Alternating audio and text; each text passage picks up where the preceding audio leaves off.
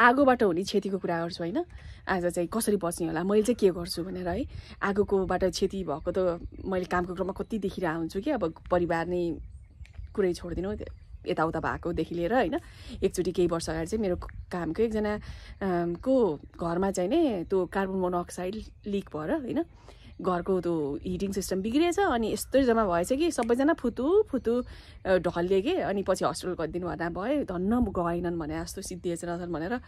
त्यो घरमा विदेशमाकोमा चाहिँ कस्तो हुन्छ भन्दाखेरि हिटिङ कुलिङ सिस्टम भनेर झ्याल ढोका तातो चिसो मेन्टेन गर्नलाई सबै बन्द गरेर राखेको हुन्छ ड्याम रुममा।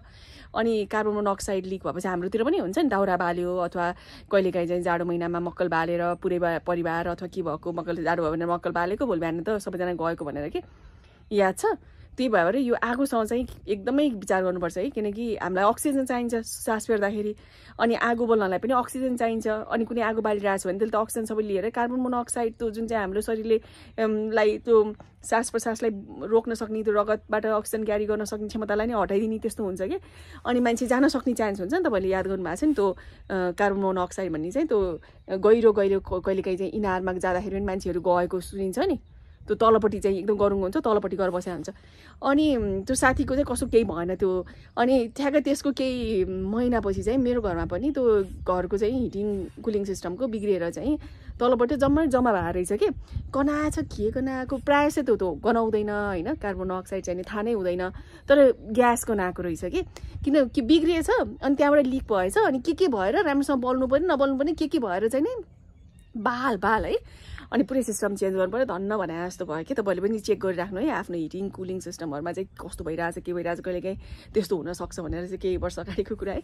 अनि अर्को एउटा चाहिँ नि मैले अस्ति भर्खर समाचारमा देखेको थिएँ, यो 9 भोल्ट ब्याट्रीको हुन्छ नि यो दुईवटा, यो दुईवटामा चाहिँ मेटल जोइन गर्यो हामीले, त केही चेन्ज गर्यो फालियो अथवा ल्याइन्छ किनेर एक्स्ट्रा चाहिँ नि घरमा राखिन्छ नि। त्यहाँ अब पैसा भयो अथवा कुनै तारसँग कन्ट्याक्टमा आयो, कुनै मेटलसँग भनौँ न फलामा त केहीसँग धातुसँग आयो भने चाहिँ यसबाट हिट प्रड्युस भएर इनफ तातो गराएर जल्न पनि सक्ने हुँदो रहेछ है। कति घरहरू त्यसरी गएको पनि देखिरहेछ नि अहिले।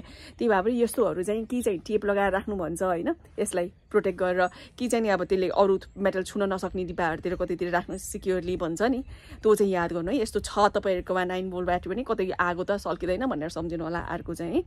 अनि अर्को चाहिँ त्यो बत्ती बाल्दाखेरि के हाम्रोमा त अब संस्कार अनुसारले मम्मीले हजुरआमाहरूले सबुवाले कसैले पनि त्यो बत्ती बाल्नुहुन्छ नि बिहान बेलुका सकभर हामी चाहिँ इलेक्ट्रिक बत्ती बाल्नु भन्छौँ। अनि पछि बालेको छ भने नि बाहिर राख्नु भन्छौँ होइन। त्यसले गर्दाखेरि पनि कतिजना नेपालीहरूको घर गएको छ चेट भएको छ के मान्छेलाई केही नहो हे भगवान् कस्तो सोच्न पनि सकिँदैन कि।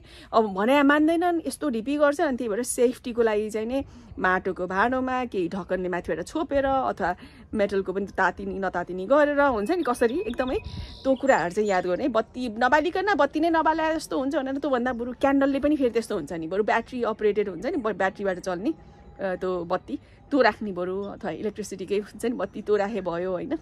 सकभर चाहिँ नै यो याद गर्नु। अब यहाँ चाहिँ नि अब प्रायः सो के कारणले आगो लाग्दो रहेछ भन्दाखेरि त्यही हिटिङहरू भयो, खाना पकाउँदाखेरि त्यही भयो होइन।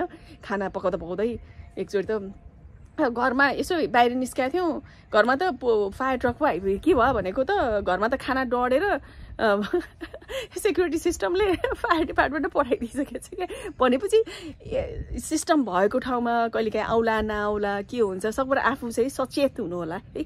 मैले चाहिँ विभिन्न कुरा अनुभव गरेको छु कि जीवनमा, तपाईँहरूलाई पनि केही सहयोग हुन्छ होला भनेर है। यो चाहिँ नि एकदमै जथाभावी चाहिँ नि यो ग्यासहरू पेट्रोलियम पदार्थहरू जहाँ पाइ त्यही नराख्नु होला होइन, जहाँबाट चाहिँ आगो लाग्न सक्ने कति कुराहरू चाहिँ नि महत्त्वपूर्ण हुँदो रहेछ। अनि अर्को चाहिँ यो भेन्ट हुन्छ नि कपडा सुकाउने मेसिनको बाहिरबाट जाने उसमा चाहिँ त्यो फोहोर जम्मा भएर त्यताबाट पनि आउन सक्ने सम्भावना हुँदो रहेछ होइन। मुसाहरू आउन जाने बाटो हुन्छ नि त्यहाँ, तपाईँले विभिन्न बेलामा सफा हाल्नुपर्छ, त्यो पनि गर्नुभएको छ कि छैन है।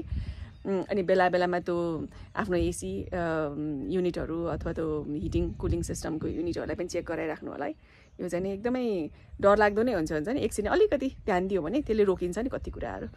यही भनौँ भनेर है त। अझ स्पेसली बत्ती बाल्ने बेलामा है, बत्ती बाल्ने चाहिँ नि एकदमै मान्नुहुन्न है, नबाली मर्नै पर्दैन हुँदैन भन्नुहुन्छ। विदेशमा गएको दाजु बहिनीहरूले पनि उनीहरूले पनि बत्ती बालेर सबै गरेर आउँछ। म त बत्ती देख्ने बित्तिकै कता के होला भनेर यस्तो पिर लाग्छ बत्ती देख्ने बित्तिकै मलाई चाहिँ नि। एक्सिडेन्ट भनेको दुर्घटना भनेको भनेर आउँदैन नि त, सूचना दिएर आउँदैन, थाहै नभइकन आउँछ। त्यही भएर सचेत रहनु होला है, सावधानी पुऱ्याउनु।